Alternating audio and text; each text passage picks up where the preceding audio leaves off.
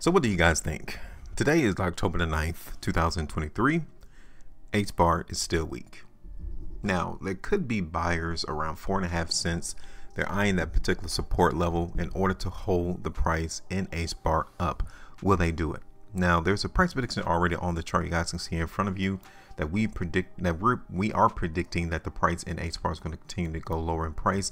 This price prediction has been on the chart since September the 8th. I did update on the 21st of September. You guys can see I still didn't change it. So the market is still weak in HBAR. Now, the reason why HBAR is still weak is simply off the principles of supply and demand.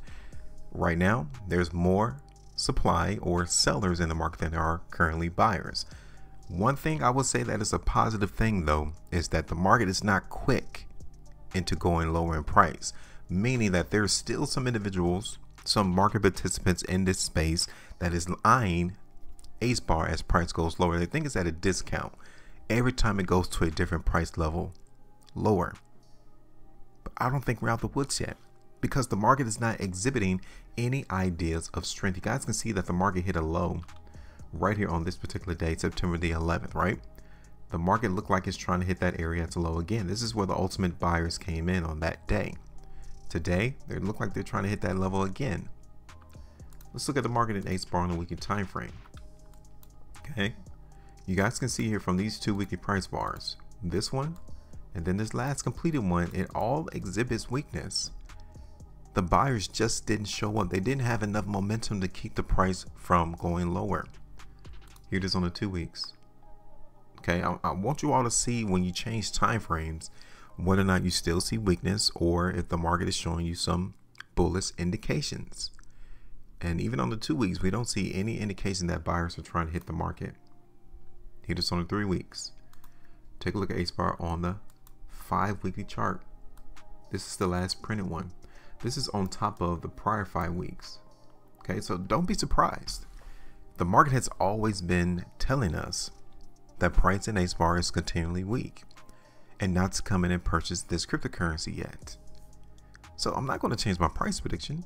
I'm going to continue to expect price in HBAR to be weak and for it to continue to dip and go lower. Now, one thing that has changed that we don't want to see, if you're a buyer, is price closing below this area of around 0.047 cents. We don't want to see that if you're a buyer. But currently we're there. So the next level will have to be maybe around the low on July the 7th to 4.5 cents, like I told you in the title of the video. So I'm not changing anything. I'm just going to extend this price prediction to November, give it a little bit more time, and then we're going to look forward to the market to see if the buyers are actually going to hold this area of support. If they're not, we're going to have to bring it down a little bit, and then ultimately potentially down here on the lows around 4.5 cents. Okay, so maybe put it back, and that's it. I'm finished. Once something change, i.e. more buyers hit the market in HBAR, then we'll have to let the price prediction of looking for price to go lower go and anticipate higher prices. But until then, this is where we're at. Now, nothing's wrong with you taking something off the table. If you see price is in your favor and you're actually profiting from the move, take some of this off, right? Because there's no guarantee that the price will continue to go down. There's no guarantee. You're already out the market right now at HBAR at 7.5% right now that you already have capitalized off of. Is in your hands right now. There's nothing wrong with that. Give me your thoughts though. Make sure you maintain the profitability, and as always, trade different.